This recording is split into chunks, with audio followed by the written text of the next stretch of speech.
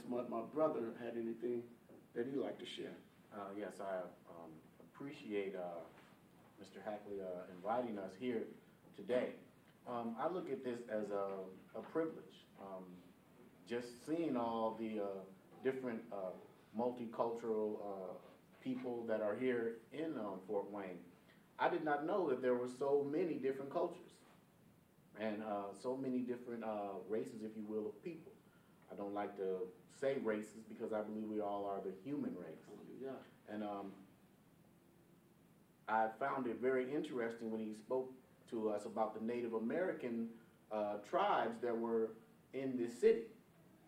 Because in our belief, we share a lot with the Native Americans. We believe that you have been spoken to and that you are a very special people. And we believe that you have been spoken to by the Messiah also. But we believe the whole world has been spoken to. We don't want to just distinguish you. But we have found through, like my pastor said, through research and study and just talking to family members, that a lot of so-called African Americans intermingled a lot with the so-called Native Americans. And it's been proven. My pastor here, like he said, has Cherokee people in his family. And I think what we're missing, being Americans, is that this country has a big issue with race, if you want to say race. But it has a big issue with dividing us by class and race.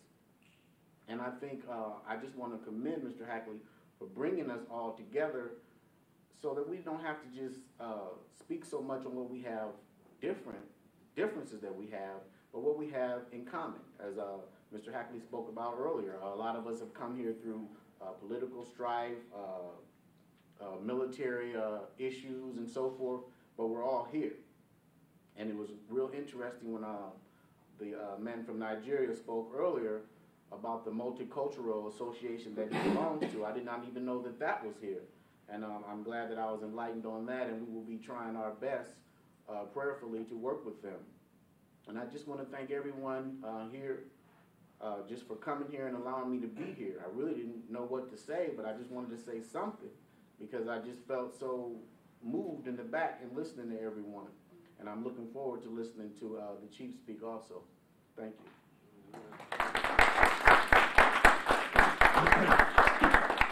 And we'd just like to thank our wives and all that came. I mean, this is a time to where we come together as a quote-unquote melting pot to bring forth the things that the world tries to separate us on.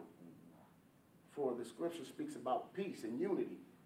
And through religion and religious guise and religious manifestos, peace and unity is never looked upon. You know, one thing I want to ask you about, because some are more biblically literate than others. Mm-hmm. I've talked to people, and especially about manifest destiny. You know, when you start talking about did God really ordain the killing of people across this land and slavery and things like that, and I don't want to call them religious fanatics because that's kind of insulting. But does anyone have a thesaurus here?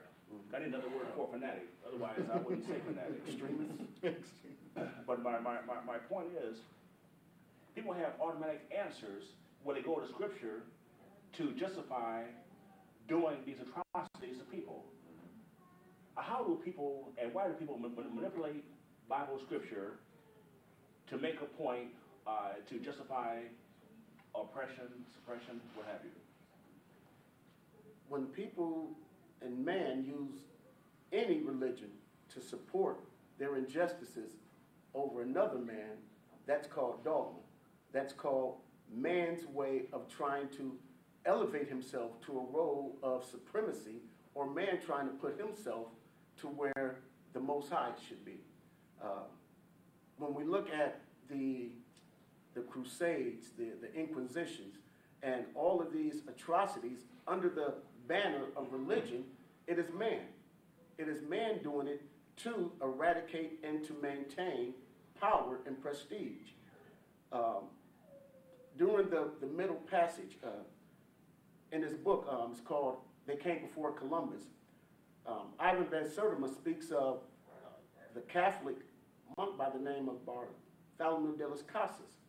And as a man that's supposed to be a priest and a man that should look on the needs of others, he gave the word to begin genocide in the islands, if you will.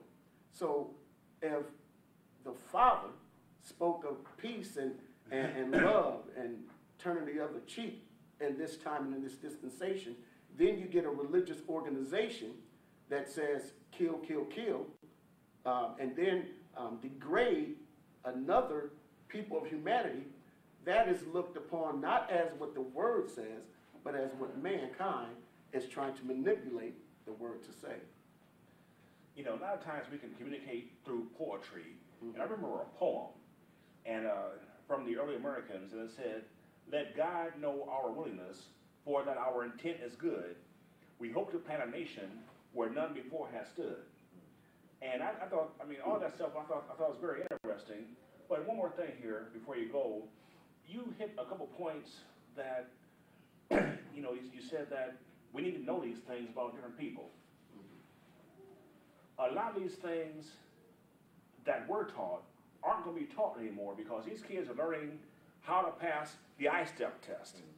And by learning the I-STEP, what's required there, learning about community, its people, that's not going to help you to be saying a modern-day slave is too strong, but to be a worker in a workplace, you know, and that's what we're facing. But yet, like something else that you said, standing, I think you quoted Gandhi, you know, standing up and speaking the truth in a plantation environment, people aren't doing that because they want to be,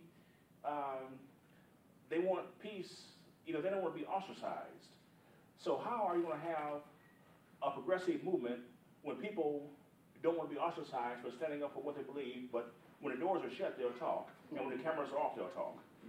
You'd like to tackle that, brother? Well, I would like to tackle it a little bit, but when you talked about people standing up and speaking, a lot of that has to come from learning from your families, from elders, chiefs, and so forth.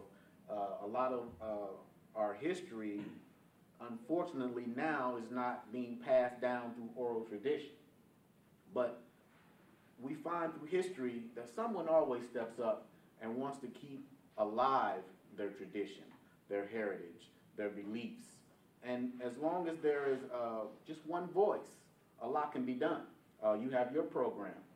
We have our program, which is called Come to the Knowledge, because a lot of people just don't have the knowledge of who they are, of where they came from, of where their people came from, and we need these type of forums and more of them. It's really a big problem, and it's really a big issue, but as long as we have this right here, the microphone in front of us, we need to keep speaking into the microphone and speak and speak and speak until you are heard.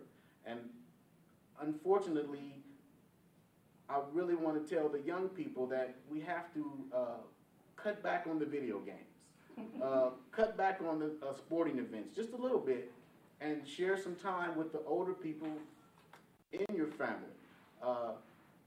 Keep the oral tradition alive, and then you can keep a lot of your history, your personal history, as well as your cultural history, as well as world history, and true world history. Not so much his story, but your story can be alive. Just like to share. Tony had spoke from Nigeria, and one thing that he said is that, you know, the hue of a lot of people may be the same, but in understanding it, the thing that could separate would be the language. And that could be the biggest barrier, because that, in communicating, we need to be able to understand one another. Mm-hmm. If we are not willing to come together and understand cultures, language, traditions, practices, if we're taught that one people or one group of people are savages, this group of people are less than human, then that goes back to being re-educated. Totally being re-educated, not based upon what man is saying.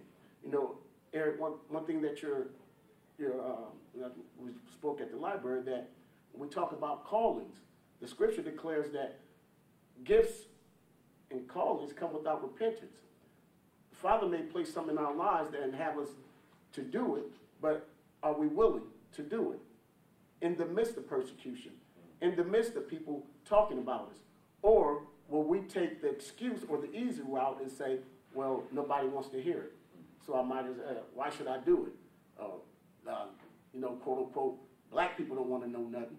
You know, these are some of the things that could discourage, and I encourage you to keep going.